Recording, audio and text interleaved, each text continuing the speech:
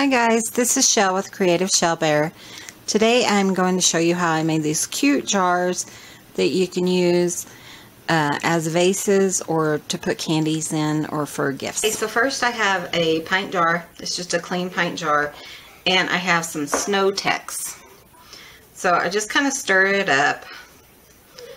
And I just used it last night, and I'm just going to, if it's too thick, it says you can add a little bit of water. I think it'll be okay. So I'm just going to pat it on here. And I really like the look of the snow.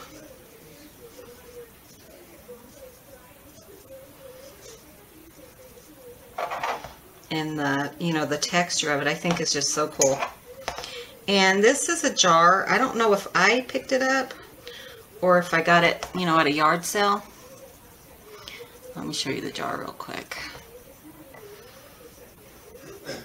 I get a bunch of things at yard sales around here, but it's just Deco Art Snow Tex, and it was $1.99. And I did look it up, and it is at Hobby Lobby for like $2.49 for this is 2 ounces. I'm just covering the whole jar. This is my cat. Honey, go. Daddy, call the cat. Chloe, come here, honey. Sorry, she wanted to be famous. Okay, so I'm about done here. And I'm just doing the bottom part of the jar because I'm going to decorate the top part. And I want to, make sure that this doesn't fall off. I don't think it will. It seems pretty secure after it dries, but I just want to double check. Just make sure it's going to be okay. And you can put it on as thick as you like or as thin as you like. I kind of like a little bit of thickness because it looks kind of like the snow's kind of built up on it. So I'm going to finish this up and let it dry for a couple of hours, and I'll be back and we will do the decoration. Okay, so we're back and it has dried. So I want to show you, I also did salt, and I want to show you that one. And what I did is I had Elmer's glue, and I just smeared the Elmer's glue on, brushed it on really heavy, and then I put sea salt, because that's all I happen to have in the house, because I had seen where they used like the one stuff, Mod Podge. And put that on, and then put Epsom salt. So I just used what I had, and I really liked how it turned out. I like this one better because it looks more, like snow and stuff, and that's kind of what I was going for. And the salt's kind of fallen off. I could have put a, like maybe sprayed some kind of sealant on it to hold the salt on. But I think it turned out okay, and I went ahead and used it.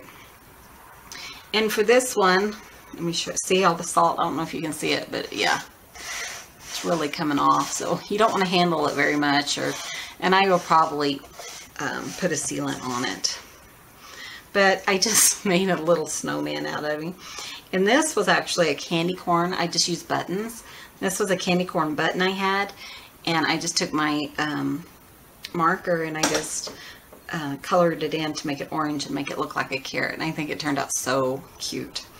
And I will probably either use this for a vase. I get a lot of flowers, so maybe for a vase I think would be really cute to have this on the bottom, and or maybe some candies or something like that. I just think they would be really cute. So that's what I think of the salt one. It's pretty messy, so let me clean that up and I'll show you It's really messy. I'd say there's probably about a teaspoon of salt in my hand right now. Okay. So I want to decorate this up, and I really, instead of the traditional colors, I want to go with the blue and the silver and the white. And I have some of this ribbon in my stash. And I think it's 2.5 inches, but it's way too long for what I wanted to do. So I'm going to fold it to where I want it to go. And I'm going to put this, I also have found this lace in my stash. And I kind of want this just to come up just a touch, you know, from the blue. And this is a wire ribbon, and it's just stuff I already had, and I just want to use, you know, use up what I have. So I'm going to go ahead and tack that down with my hot glue gun, kind of where I want it to be, just so that it's not so difficult. And then I will fold the other part over and attach it to my jar. And I'm just going to put it right there, I think. And it is pretty sheer, so you can definitely feel the heat on that. So you want to be careful, you know, even though this is a low temp gun, it's just pretty warm.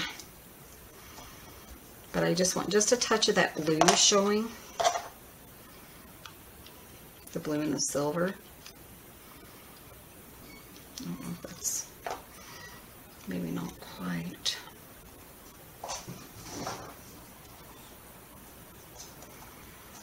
Just a little hot.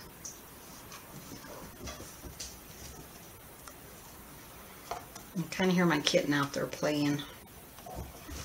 I think he needs some attention, but he's not very happy right this second. But my older cat has found him, so they're both playing, so maybe that's what he needed. Okay. I'm just going to let that sit for just a sec. Okay, I'm going to turn this over. I think I'm going to put it down just a little bit under the ruffle. And I'm going to go ahead and tack that down too, so that it just stays, and it's easier to adhere to the jar.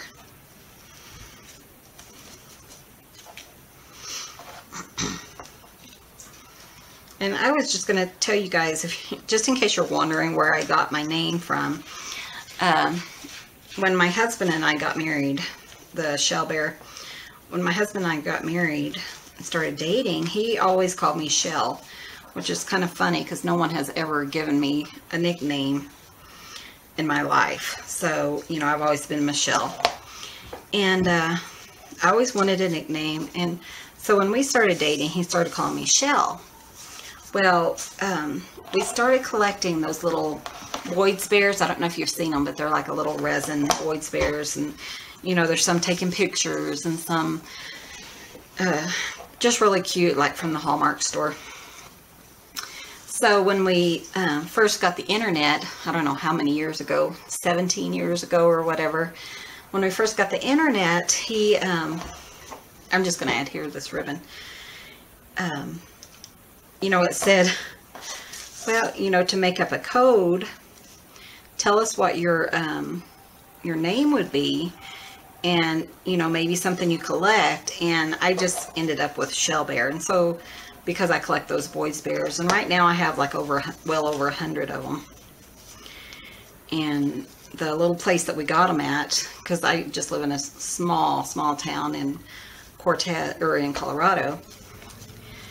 And the place that we used to buy them went out of business, and he would buy them for, you know, any occasion.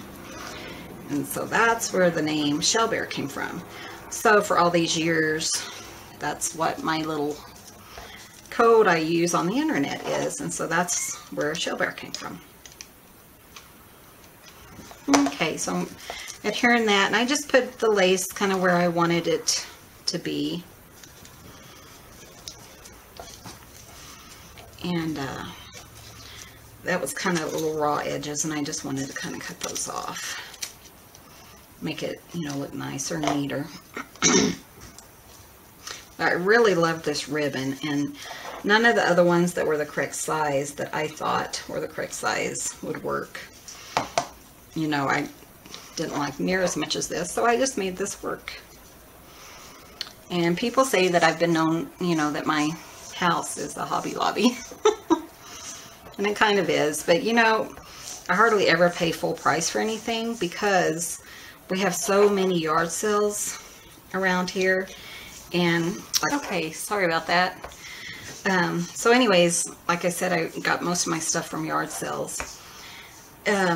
So, you know, it's always a surprise to me what's in my stash. So I found this really sheer blue ribbon that I want to make a bow out of. So I'm just going to make a bow. I'm not going to cover that up. I'm just going to make a bow. And let me show you how I make mine, because mine's a little bit different. You know, I think when you learn to make bows, it just depends on whoever teaches you and how you end up making them. So let me grab a pair of, oh wait, maybe they're in here. Here they are. I use a pair of pliers, a little pair of pliers, and then I use some, this is beading wire. I typically use floral wire, but that's in my shed outside. So what I do is I'm kind of making like a 4 or 6 rounds. So I kind of scrunch up the center and I just roll it on my fingers. And when you're first making bows, they're really hard to kind of get coordinated and, you know, get them to go the way that you want them to go, and your hands cramp up. But I used to work at a florist, and I had known how to make bows before then, so, but she gave me some little tips and stuff too. So for a while I was a florist for about a year or so. It was a lot of fun. Okay, so I just turned over the little piece, and then you just kind of go make, you know, equal sides, equal amounts on either side. But when you come back with your second one, just make it just a touch longer. And I think I was just going with that because I don't want it too overwhelming. I just wanted a little extra blue in there. So I'm just going with that. And then I want the little, the ribbon, the tails, I want them to kind of hang down the jar. So I just did a big loop, kind of maybe a little bit further than what I'm looking for. So then take your wire, you know what, I'm going to cut that real quick. And you just want to cut it kind of close, but not too close, because you want to make sure and get that end in your wire. So you're going to, this wire is a little bit more fragile than like a floral wire would be. So when you're tightening, use your pliers, just kind of pull on it and just tighten. And you know, depending on the wire, you can tighten as little or as much as you need to. And I don't like to have a lot of movement in my bows, so that, you know, I can go ahead and, you know, put them out the way that I want them to go. So they're kind of, so they kind of stay the same. So I have 2 on this side, 2 on this side, and then I'm just going to clip the, he's really okay. He's just out. He's just playing, crying. I can't figure out what his meows mean yet. So, and then I'm just going to come down here and just clip that, and I'll clip my wire. And you can clip it, you know, as far or as narrow as you want it to go. And I'm just going to hot glue that onto my jar, but I really liked that. But first, I do have some little beads that I was going to use. Just some I had in my stash. And I'm just going to put them just under that first ruffle, kind of on this little line. I just thought that was cute. And you know what? I'm going to take care of him real quick, and I'll be right back. Okay, sorry about that. The kitten we just got was up in the kitchen sink. And, you know, he's been an outside cat, so we're trying to teach him that that is not kosher, that he is not allowed to do that. So we're still trying to kind of figure out our house and vice versa. So what I did is I went ahead and I added the ribbon or the beads around, and then I'm just going to attach this ribbon, and I just did that in the where the seam was, because I like to have a look, you know, where it's you can't tell where it begins and where it ends. So I just use the seam and I just cover it up, and then you never really, and you know, the end tips of that, and I'm just going to hot glue that down, the little. And like I said, I'll probably either use this for flowers. I still get, you know, I get flowers every week, usually from my husband. He's very romantic, and so I can always use an extra vase, and this will be kind of fun.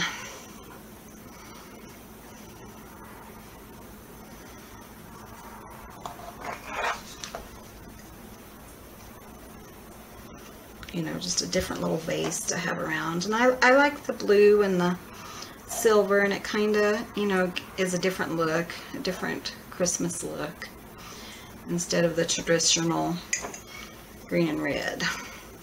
And I kind of like the little dovetails, so I just fold it, the ribbon, about as long as I want it to be. And then I just do a little thing, and then I have like the little perfect little dovetails. And I don't care, you know, it doesn't bother me that they're not perfect. Sorry about that. But so I just fold it and then just do the little thing. And I think it looks really cute. And you can add as much or as little as you want to these. You know, I just think it's a cute look. I really like the snowy look. And I tried this last night because I wanted to see how this would work. Because I happened upon my Snow Tech while I was in the craft room. But I put it on this little one. So I just wanted to find out, you know, and then I went ahead and I decorated this because I was thinking, you know, you always have flowers or something that you need a jar for, and whenever you're doing a bouquet of flowers or something, one always typically breaks, you know, halfway down, so it's not long enough for a taller jar. So this is a perfect like little bud vase. And you can do whatever you want. If you don't want to decorate the lip, you could decorate a lid and put the lid on, maybe fill it full of candies or something like that. So here's what we have.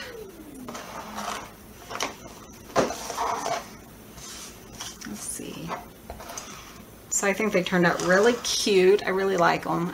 You know, like I said, the salt, you're going to have some fall off, so you want to make sure and seal that. Maybe with some kind of spray sealant, and I think I'll probably be doing that if I'm going to handle it at all. So thank you guys for watching.